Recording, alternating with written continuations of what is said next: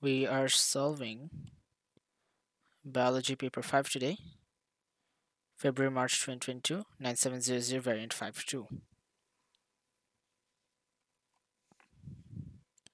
We have three questions in this variant, starting with question number 1. Some students wanted to investigate the effect of light intensity on the rate of photosynthesis in the Brazilian waterweed, Egeria densa. This plant is found in freshwater ponds. The students used the apparatus shown in figure 1.1 in the investigation. A stand and clamp are used to hold the apparatus in a vertical position. Okay, so we see the apparatus. It has capillary tubing with meniscus. It has rubber tubing. We see the plant, which is releasing oxygen due to photosynthesis. The greater the rate of photosynthesis, the greater the number of bubbles given off. And the water contains sodium hydrogen carbonate so that it can provide carbon dioxide.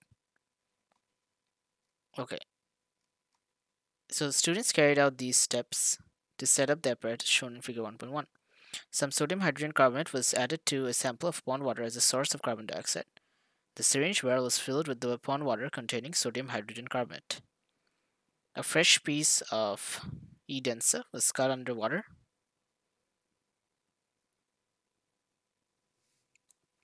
The cut stem was quickly placed in the pond water in the syringe barrel. Okay. The plunger was replaced as shown in figure 1.1 and adjusted until the meniscus in the capillary tubing was near the top of the scale. Okay, at around zero point 0.4 centimeters. A bench lamp was used as a light source. The students noticed that bubbles of gas were given off from the E densa. As the gas collected in the syringe barrel, the meniscus moved down the capillary tubing. Why is that? Mainly because air was collecting up here, right? As a result, the water was pushed down. It was pushed down. As a result, the meniscus dropped below. Now, the students used the apparatus to investigate the effect of different light intensities on the rate of photosynthesis in E densa. Suggest a suitable control for this investigation. So, basically, what is the role of a control?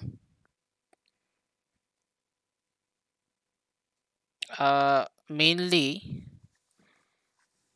the control proves a point. Proves the point that the reason we're carrying out this experiment is actually valid. That's the purpose of this control. For example, what is the purpose here? The light intensity actually affects the rate of photosynthesis. So you could think of it in one way. You could do the experiment in the dark, and we would see that the meniscus does not move at all. Because if there's no light dependent reaction will take place, right? And no bubbles will be seen. That's one way of writing it. Or you could use um, we could replace the live water plant with a dead water plant, right, of same volume. Okay, or just pond water with sodium hydrogen carbonate. We would have no water plant. Or we could have, sterile glass beads or any material of same volume. Okay, so you have two options. You can either choose to replace the live water plant or Agarria densa with these are your options. You can either opt for a dead water plant of the same volume,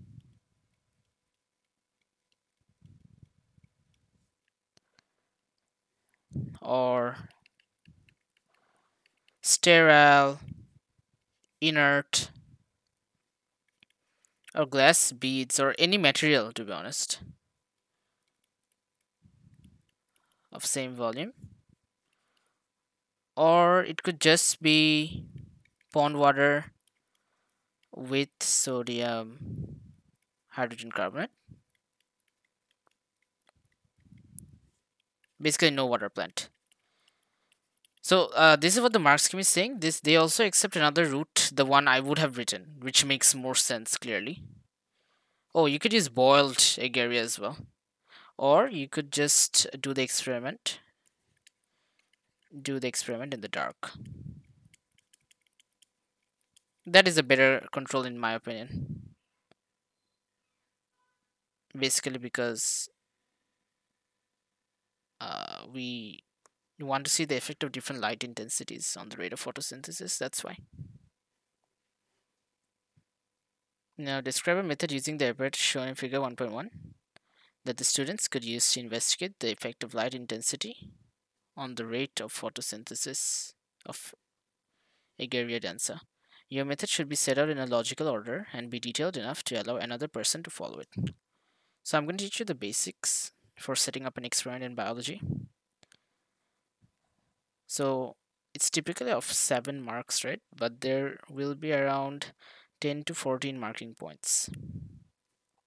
So mainly you're going to look at the independent variable here, which is light intensity, and the dependent one is rate of photosynthesis.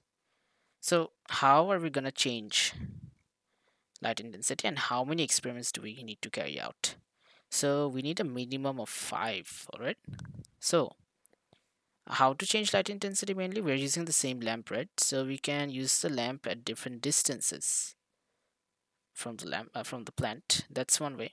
Or we could use lamps with different power ratings or wattages at the same distance. Okay, that works. Or you could say that you could vary the voltage or current of the lamp. That's fine as well. It's up to you guys what you want to do. But typically it's safe, it's the safest to use uh, the lamp at different distances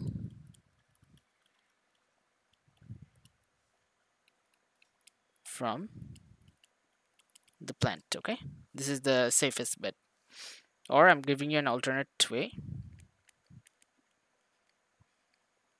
Use lamp with different power ratings or what it is at same distances. Okay, moving on. How many times do we need to do this? So you could state like 6 times, 5 times. So they basically want use a minimum of 5 different light intensities.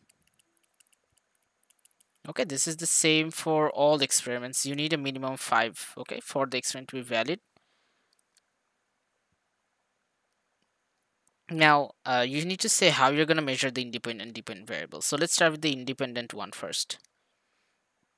So mainly you can find this in A2 physics as well. Mainly we use a light meter. Use a light meter. Or an application works as well. Application to measure light intensity. Now, so I get why they did not prefer do the experiment in the dark as a control, because it's a marking point here actually. I get why they chose that, right? So that's fine. You could repeat this. It's okay. This is another point here. Carry out investigation in a darkened room. Or you could say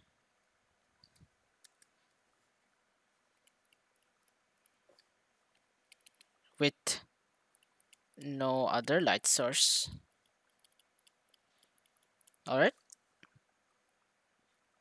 So this actually acts like a control. Or the purpose of this is to actually see if, like, if there's no light, would the meniscus change levels at all?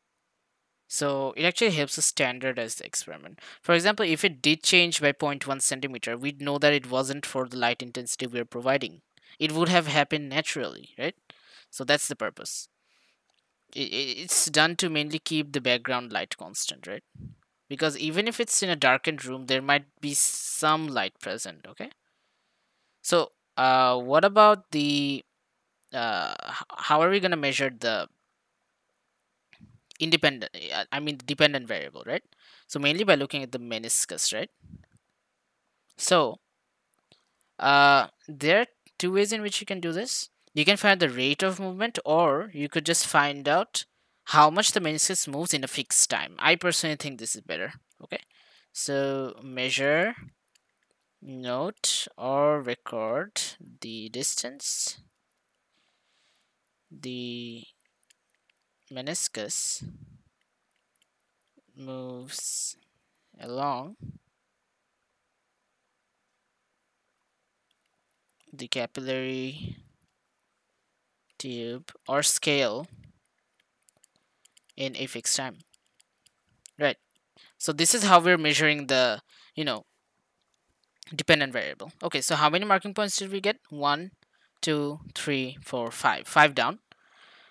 So now what else do you need to do? We've talked about the basics. Now we're going to standardize everything. Okay, we're going to standardize everything. Let's start. So mainly we want to use the same length of water plant.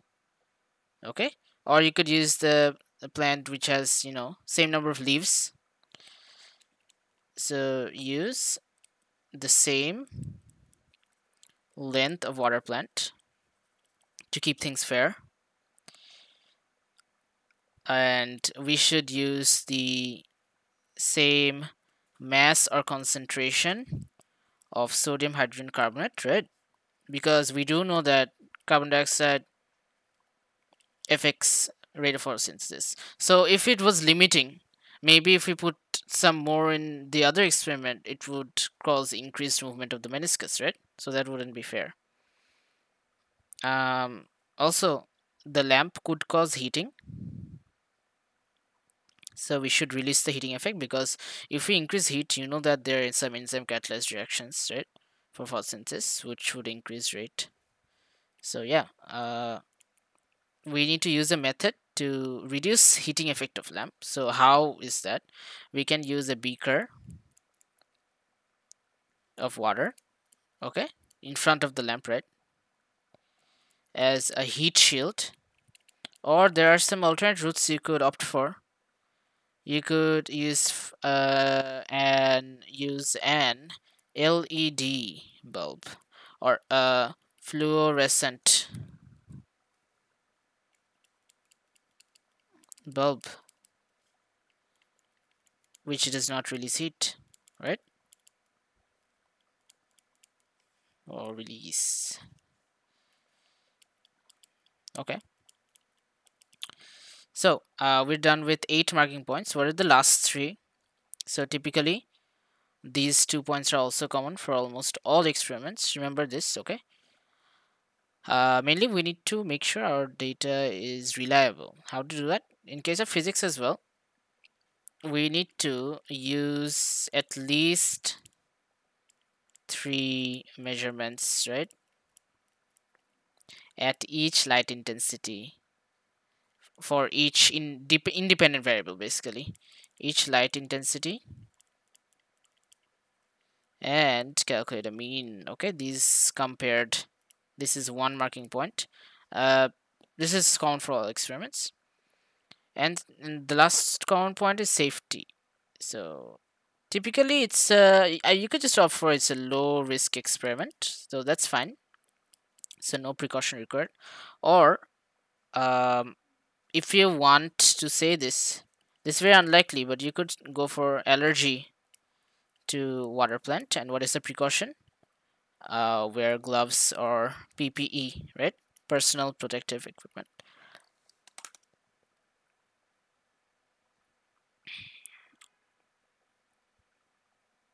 So I'm missing 1 point though out of 11 from the mark scheme. Mainly, we need to tell them that we have an idea of equilibration or acclimatization of water plant, right? So, like, you shouldn't start measuring the movement from time 0 when you turn the light on. You should just give it some time to adjust, okay? You should just give it some time to adjust. So, we should say some time should be allowed for acclimatization or equilibration, right, of water plant or the whole apparatus in general. Okay, that's an important point. That is all. We get 7 marks from here and 1 mark there. We are done with 8 marks. Moving on. Complete the sketch. You have to create the results that you would expect from the method you have given in B1. Alright. So the independent variable will always go on the x-axis. So since I opted for distance, right? So distance from light bulb. You could also go for this can be centimeters, right? Or you could also opt for light intensity, right? With units of candela or even lux. Any alternate unit works as well. Candela is CD, candela. So if we opt for distance from light bulb, right? So what's the vertical axis going to be labeled as?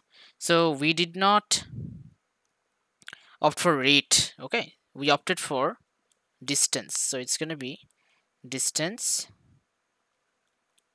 meniscus moved in set time. Or it could have been like this: time taken for meniscus to move a certain distance, or even rate of photosynthesis or rate of movement of meniscus. That works. Basically, you just have to make sure it's consistent with what you've written. Okay, so for me it's the distance moved in a set time. So obviously if the distance is shorter between the light and lamp, the distance moved will be greater, right? Also, what will this unit be? Either centimeter or millimeter, anything works. Okay, it's your choice. And if you opted for rate of photosynthesis, it was gonna be centimeter per minute or something. Okay, millimeters per minute, your call.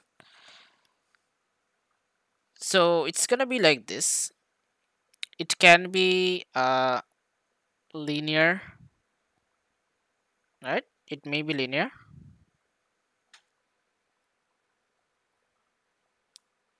or it may be curved. It's up to you. But basically the graph should be like this. Okay, something like this. And I guess you could make it touch this axis, but a distance of 0 shouldn't be there. All right, it's better to give it as a non-linear graph. So what if you opted for rate of photosynthesis here and intensity, maybe intensity, right? The graph would have been different. As you increased in intensity, it would be a straight line passing through the origin, or a curved line like this. Okay, so make sure you draw a diagram according to what you've set. I personally like this more. Now the students decide to use paper chromatography to separate the photosynthetic pigments found in E-denser leaves. The E-denser leaves were ground up in a small volume of solvent to make a concentrated solution of pigments. The different pigments in the solution were separated using paper chromatography. The distance moved by the solvent was measured on the completed chromatogram. The distance moved by the pigments were also measured. The RF values were calculated for these pigments. Alright. Let's find out the RF value. It's the distance traveled by the pigment 94 divided by the distance moved by the solvent front. So 94 divided by 107 gives us a value of 0.8785. Maybe they want the, what do they want the value as? Did they tell us to fill up the table? Complete the table, yeah. To 2 sig fig. So this is going to be 0.88 rounded off properly. So the students used a published source to find the RF values. So we're gonna compare these. So for carotene, right? For carotene, oh, okay. Carotene is 0.95, chlorophyll it's 0.60, chlorophyll A, I mean, and chlorophyll B it's 0.50. The students correctly identified pigment 1 as carotene, okay, clearly, since this is 0.95. Pigment 3 as chlorophyll A and pigment 4 as chlorophyll B. So pigment 3 as chlorophyll A because that's 0.60, and this as 0.50. Chlorophyll A works, but the last one, it's a bit fishy, right? So the calculated RF values were not exactly the same as the RF values in the published source. Describe one difficulty with paper chromatography that could explain why the RF values calculated by the students were not exactly the same as the published data. All right. So mainly, what's the issue?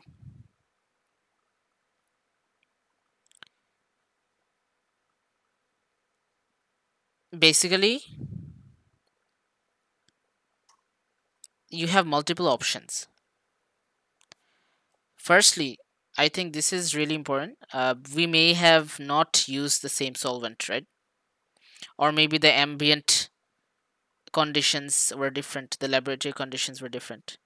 Or maybe there was a difference in the grade of chromatography paper, right? Okay. Or each pigment may spread out during the movement to give a long streak. Or maybe it was difficult in achieving a concentrated spot of extract, which led to this, uh, you know, different answer. So let's just go for the basic ones. Maybe the type of solvent differed. Type of solvent, or you could just say that we used a different solvent. This is one way. So, or you could just go for improper preparation of solvent. That works. Then we could just go for different laboratory or ambient conditions, right? That works. And maybe the grade of chromatography paper, right? The grade of chromatography paper was different. It was not the same. Or maybe the chromatogram was not replicated. The after we complete the process, the paper that is left with the pigments, it's called the chromatogram. Maybe it was not replicated. Okay. Maybe it might have been uncovered, so the solvent evaporates. Okay, that's another option. Like the chromatogram was not replicated. Like we could give an example that the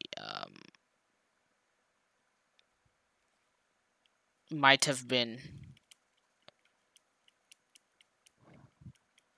uncovered, right? So solvent evaporates. And for the conditions, we could go for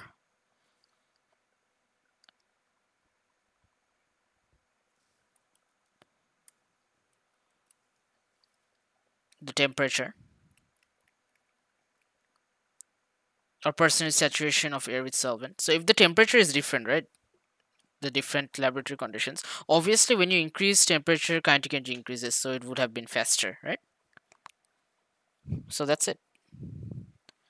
30 marks done. Moving on to the next one. An invasive alien species. See this. I just want to tell you something. Uh, so for your February March paper 5, for your May June paper 5, whatever variant you're having, as you can see, there was a question on alien species in paper 4, right?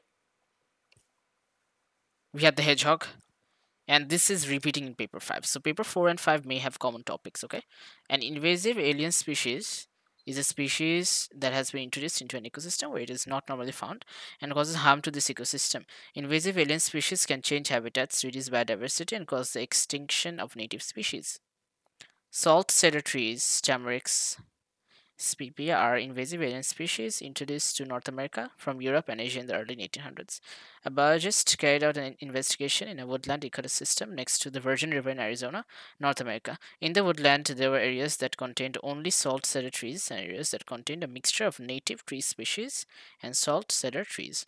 The biologist wanted to test the hypothesis that the diversity of rodents, mice, and rats is lower in areas with only salt-cedar trees than in areas with a mixture of native tree species and salt-cedar trees. Okay, so identify the independent variable in this investigation.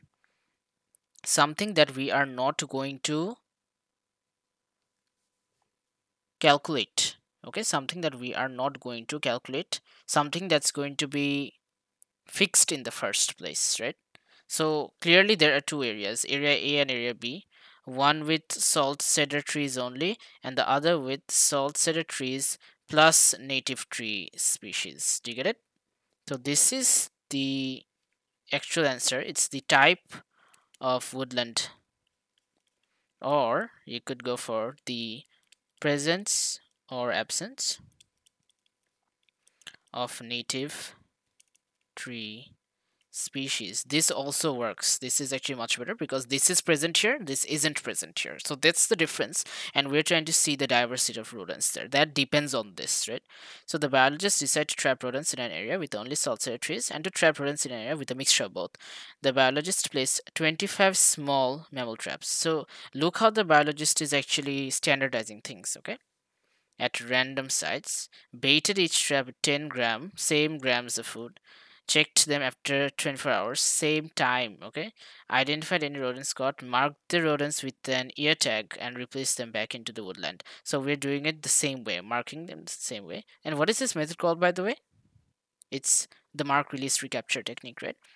They carried out this trapping process for 4 days in April. Okay, so we also fixed this. How many days in April? It wasn't like we did it 5 days for one spot and 4 days for the other. The number of different individuals of each rodent species trapped during the 4 trapping sessions were recorded. Okay, so what are we actually fixing other than the small mammal trap and ear tag? Okay, so these are off limits. So basically, the ones I marked 25 traps, or you could go for same number of traps, right? What else? In each area, also 25 traps, or the same number of traps in each trapping session, okay? Right? So in each area and in each session, okay? For each session. What else? I was telling you guys about the mass or 10 grams of food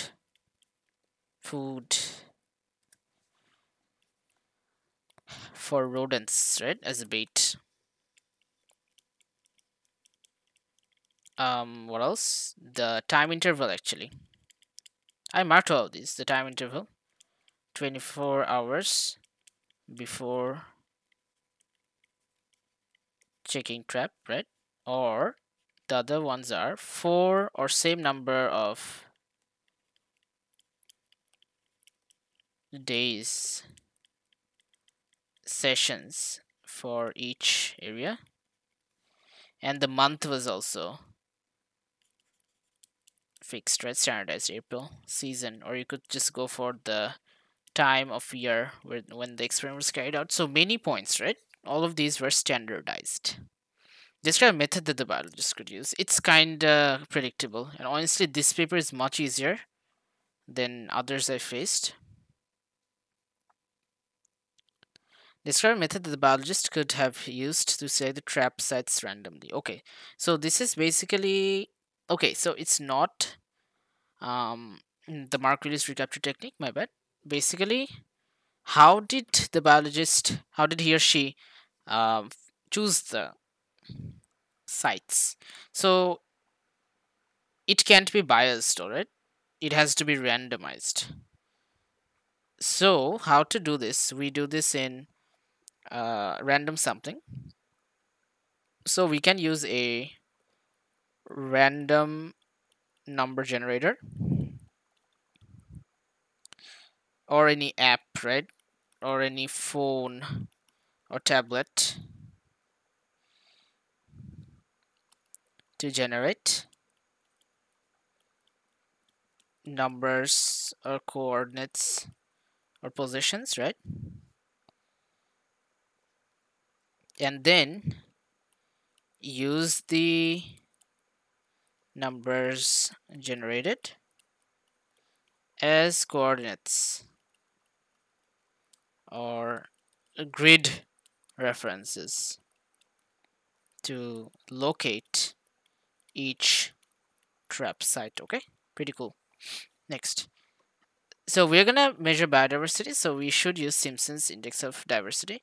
The value will measure from 0 to 1. The closer it is to 1, the more the biodiversity. Okay, so let's find it out. We're doing it for the one with the mixture, right? So let's do this. Do they want our working? You may use table 2.2 for working. Oh, okay. Oh, they just want the value of D. Okay, sure. So 4 by 9, that's to 3 significant figures. So that's 0.444 whole square. That's 0.198 rounded off. Moving on, 1 by 9, that's 0.111 whole square. That's 0.012. So it's the same for these.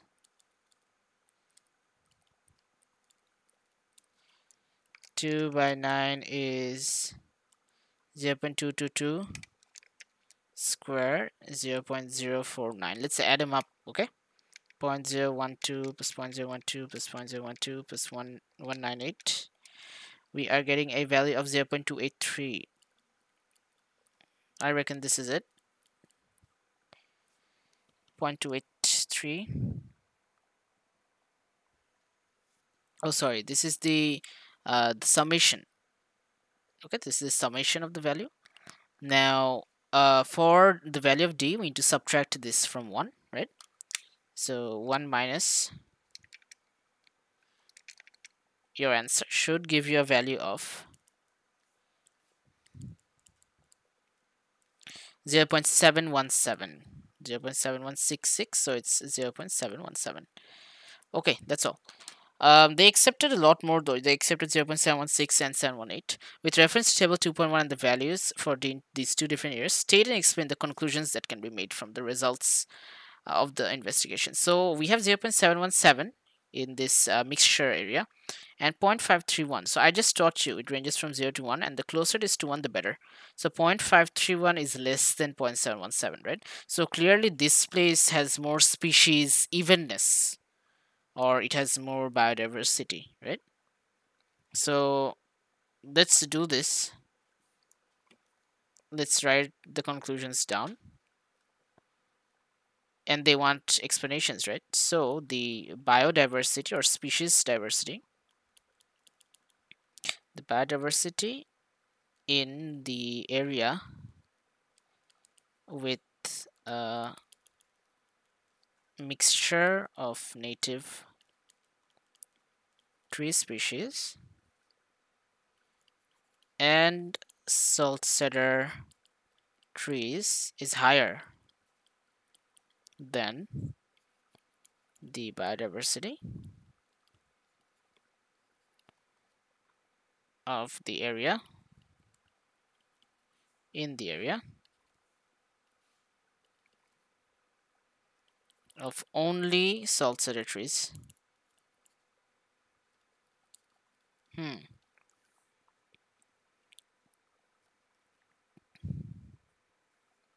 Now, so I'm going to color code these.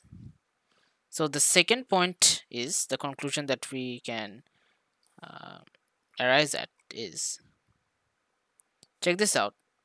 In general, it doesn't have these two species, right?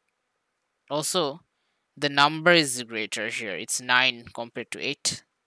So we can also conclude that the area with a mixture of native tree species and salt cedar trees has more species or types, okay, than the area with only salt-cellar trees. Okay, so what are the explanations actually? I'm going for explanation 1. Basically, think about it. If there are less trees available, there will be less food sources, okay, clearly. Fewer food sources in area with only salt-cellar trees, right? And what else for the second one? Actually, the explanations are the same for both of them, right? What other points do we have? Mainly, maybe it may provide less protection from predation. So salt-cellar trees provide less protection or shelter. Okay, remember that. Nesting sites, etc. Now we have the deer mouse, Peromyscus maniculatus from North America. The biologist extended the study to investigate the abundance of the deer mouse. The biologist wanted to test a new hypothesis that the abundance of the deer mouse is higher in areas with only salt-cellar trees than areas with a mixture of native tree species and salt-cellar trees. Okay. The biologists used the trapping procedure described previously to calculate the abundance of the deer mouse in 8 areas with only salt-cellar trees and 8 areas with a mixture of both. The biologists then calculate the mean abundance of the deer mouse in each type of woodland. Okay. So clearly the area with salt-cellar only has a greater number. The mean abundance is greater. The standard error of the mean abundance of the deer mouse in each type of woodland was 0.8. Plot error bars. Okay, so it's like this, error bars. It's 0.8 AU, right? So this is at 4.9. So 4.9 plus 0.8 is 5.7. It goes up to 5.5, 5.6, 5.7 over here. And 4.9 minus 0.8 is 4.1. It goes up to here. Okay. You could draw it longer though, that's fine. It's okay. Your call. What about this one? This is at 3.5 currently, so 3.5 plus 0.8 is 4.3. This goes up to 4.3, right? And it will go down to 2.7. This is 3, 1, 2, 3, 2.7. All right, this is it, guys.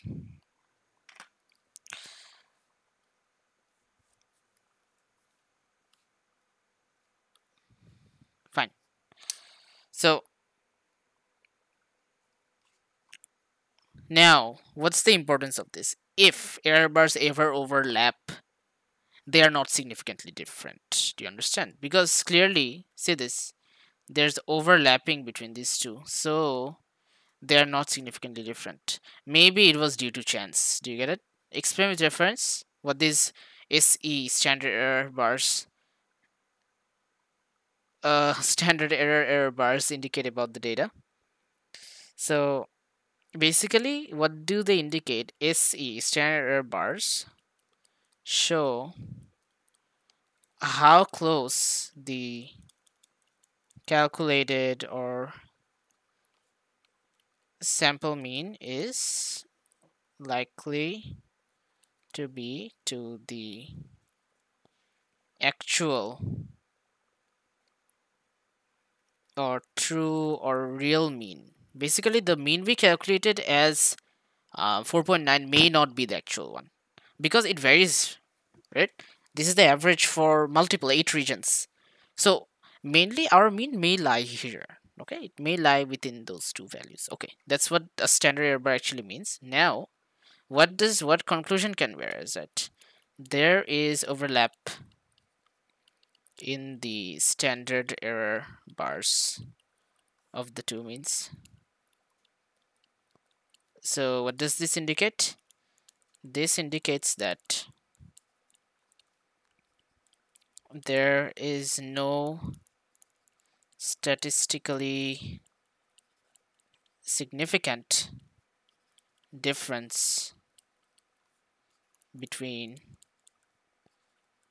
the two means. Okay, so what do we do typically to compare two means? Typically we carry the t-test, but this is an easier way to find this out. Okay, I might cover a video on all statistical tests for P5 soon. Okay, so keep supporting. And this was a pretty easy paper, in my opinion. Okay, so we have the t-test. Next question. The biologist analyzed this data using a t-test to compare the abundance, state, and null hypothesis. So for always remember, for the null hypothesis, it's going to be, we're going to say that there is no difference between the abundance of the deer mouse in areas with only salt cedar trees and in areas with a mixture of native tree species and salt cedar trees. Basically, the two types of woodland. You could just say that there is no difference between the abundance of deer mouse in the two types of woodland. That also works. Okay, that's fine. Moving on to question number 3. Mussels are mollusks that live in the seawater on the shorelines of coastal regions around the world. Mussels are a popular seafood and so are widely cultivated. They're quite salty. I tried them once in Singapore. After harvesting the mussels, the mussel farmer must replace them with young mussels. This is often done by collecting young mussels from wild marine ecosystems. Figure 3.1 shows mature mussels after harvesting. The slipper limpet, Crepidula fornicata, is an invasive alien species introduced into Europe from North America. Slipper limpets compete with the mussels and reduce the yield of mussels. Sometimes slipper limpets are accidentally collected with young mussels. Mussel farmers want to prevent the introduction of slipper limpets when restocking their mussel farms. Okay. Scientists investigate the best way to kill slipper limpets without harming the mussels. They put 30 slipper limpets, length greater than 30 mm, into each of the 4 trays. Each tray of slipper limpets was exposed to a different test condition for a period of 3 days at a temperature of 12 to 13 degrees Celsius. The test conditions are shown. Brine is concentrated NaCl. Repeat brine rinse, brine soak. Okay, leave organisms exposed to air. At the start of day 1, rinse organisms with a saturated salt brine solution for 5 minutes and then leave exposed to air. So repeat this for days 1, 2, and 3. Okay, and brine soak is at the start of day 1. Soak them for 1 hour and then leave exposed to the air. So these two are rinsing. This is repeated rinsing and this is soaking them for 1 hour. So this procedure was repeated with, so it's kind of annoying how you have to read all this for 4 marks. It was repeated with 1 tray of 30 slipper limpets, length less than 30 mm and one with greater than 30 mm. Okay. Fine. For each of the 4 test conditions. After 3 days, the scientists counted the number of dead slipper limpets and dead mussels in each tray. The scientists repeated the whole investigation at a temperature of 4 to 5 degrees Celsius using fresh samples of slipper limpets and mussels. The results of these tests are shown in figure 3.3a and 3.3b. A mussel farmer concluded from the results of the investigation shown in figure 3.3 that young mussels used to restock the mussel farm should be given a brine soak treatment to kill any slipper limpets that are present. So we need to evaluate this conclusion, whether it is correct or wrong, and how much we support this. Okay, so let's check this. Come on. So this is the one for 12 to 13 degrees.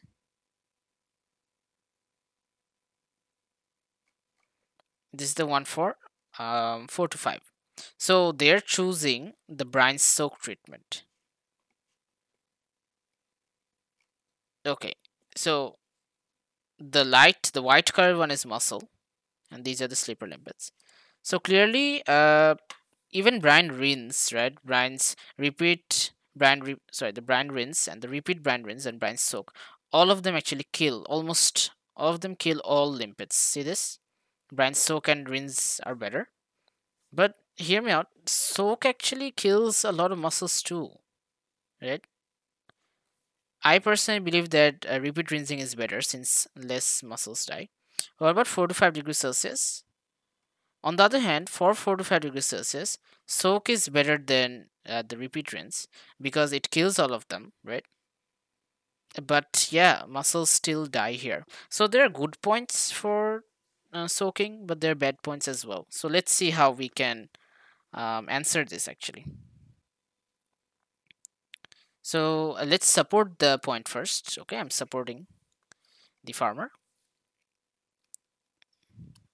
Basically, brine soak or treatment 4 kills 100% or all slipper limpets all the time, right?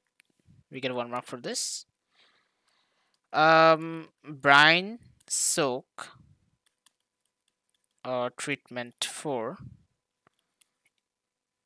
and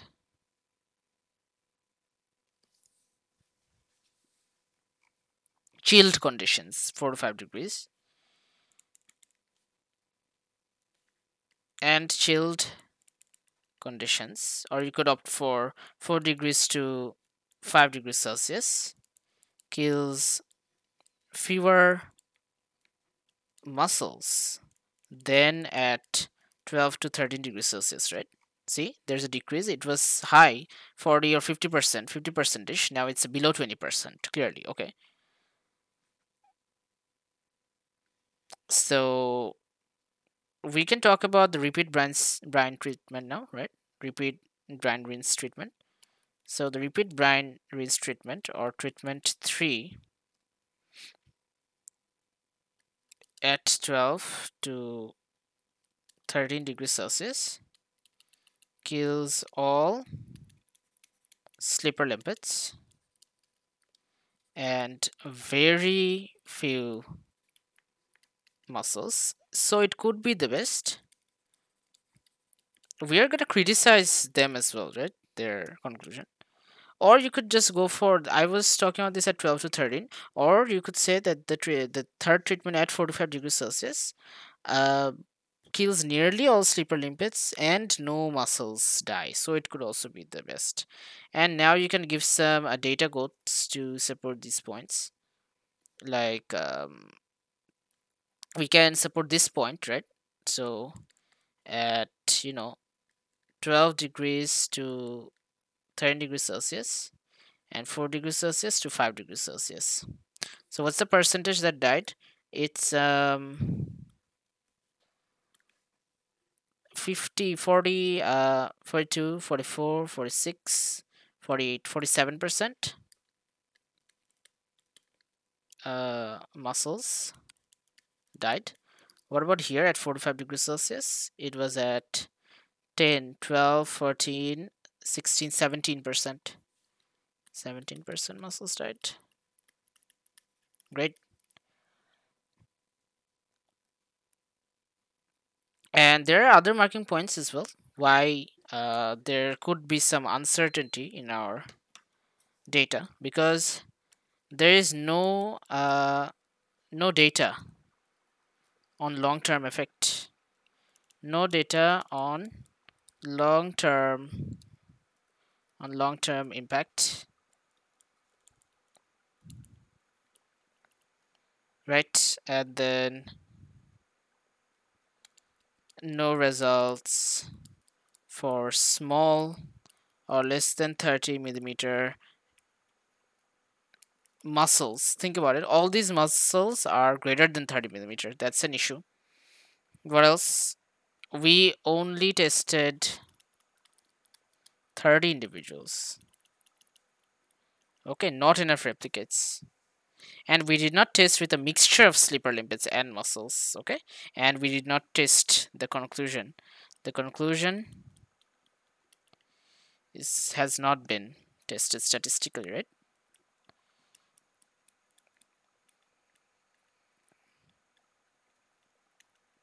So we cannot come to a valid conclusion. And what else? Yeah, there was not a mixture that was tested, and there is a cost implication for different treatments, right?